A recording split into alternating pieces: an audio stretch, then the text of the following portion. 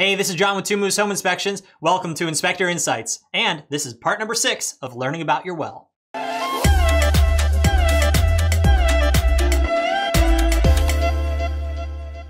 All right, this tank right here is a pressurization tank, and what it does is it makes sure the water stays pressurized for a long enough period of time that I'm not short cycling my water pump. And so the reason I don't want to short cycle my water pump is because water needs to move through there to properly lubricate and cool the pump.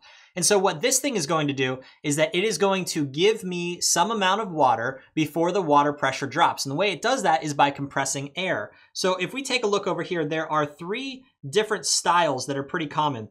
And so basically what we have is that this style right here compresses the air in a very standard way. There is no diaphragm, there's nothing going on right here. It's just water comes into a chamber, compresses it, good to go. Now the problem is that over time what can happen is that this can become waterlogged and we can have water all the way up into this top section here, and that's no good. So that type of a system, what it uses is that it basically is this device right here. So this little device, what this thing does is that allows air to come in, so that way we can have all the water go out, and then also it will shut off with this section right here. As the water level rises, it's going to close that, so that way water doesn't come gushing out. Now sometimes this mechanism is going to get filled up with gunk and junk and other things like that, and so what we want to make sure is that everything is working properly whenever we're doing a home inspection. And so what will happen is that normally with this type of a well, the reason they do this is because if you remember us talking about the frost line, the thing about the frost line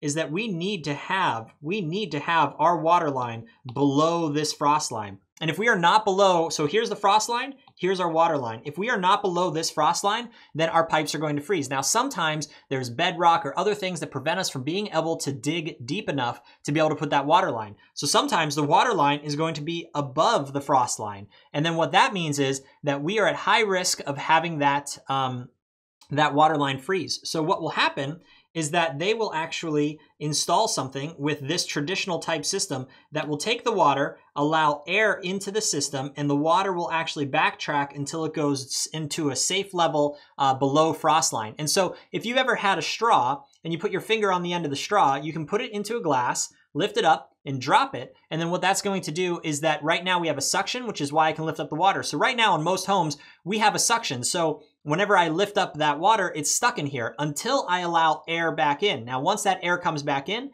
then all the water can be then released and it can go back down and below frost line. So on this first style here, a more traditional style, this is normally what it would look like with everything kind of all combined together. You'll normally see it in this type of a storage container.